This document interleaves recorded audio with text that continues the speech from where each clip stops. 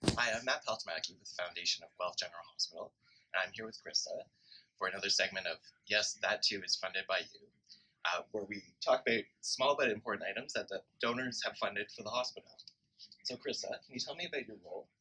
So I'm a nurse practitioner in the emergency department here at Guelph General Hospital, and I see patients in the see and treat area of the emergency department, which the ages span from birth to elderly. Wonderful.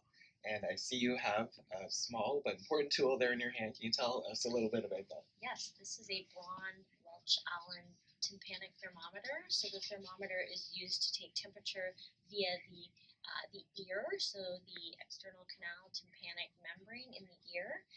It's quick, it's easy to use, it takes probably less than a second to get a fairly accurate temperature just at a push of a button. So this particular thermometer, it's non-invasive. You just simply pull the thermometer off of its mount. You put the covering over the end of the thermometer, which primes the thermometer, and then I will use you as my patient. I insert the thermometer just right in the external canal of the ear simply by pushing the button, wait for the beep, and voila. I have an accurate temperature of 36.5. And that was really quick. And that was quick. And you would use this in the age categories above the age of 2.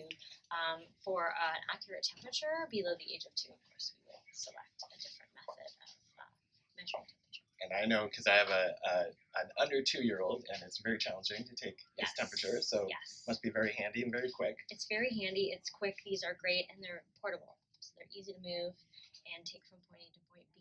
And again, we have the disposable inserts, so they're hygienic as well. Wonderful.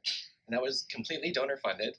And that was another segment of Yes, That Too was funded by you. Thank you very much. Thank you.